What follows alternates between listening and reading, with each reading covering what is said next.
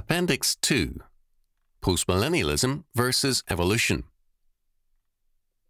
Recently, a very fine television preacher who should know better dismissed postmillennialism as a product of a Darwinian and evolutionary perspective, and he also equated it with the social gospel.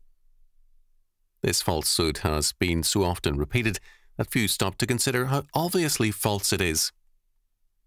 First of all, postmillennialism long predates Darwin and was an important force in the age of discovery and exploration. Hakluyt's voyages tell us plainly how many of the navigators and explorers were governed by this faith.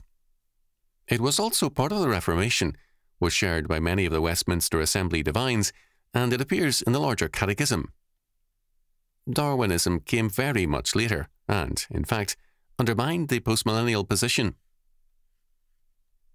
Second, the reason why evolution undermined the prevailing postmillennial perspective was because it replaced the world of God's total providence with Darwin's world of total chance.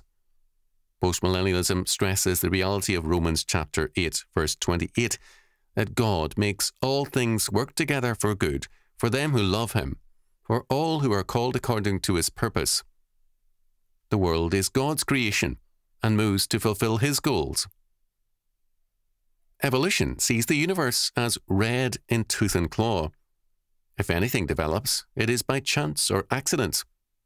Chance replaces predestination, and total meaninglessness replaces God's total meaning.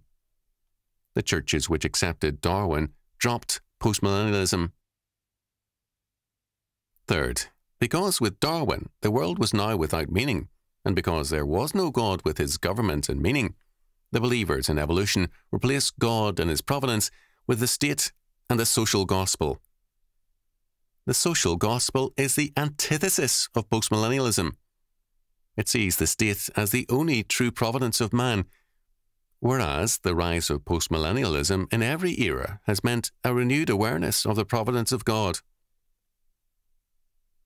To equate evolutionary faith with postmillennialism is like identifying good and evil. It involves a radical confusion of meaning, and it reduces history and logic to nonsense.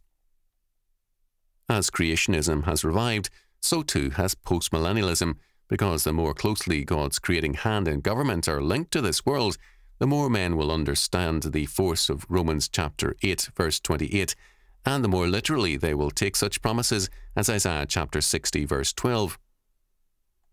For the nation and kingdom that will not serve thee shall perish.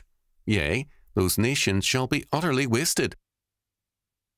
The Scripture declares of our Lord, He shall have dominion also from sea to sea, and from the river unto the ends of the earth.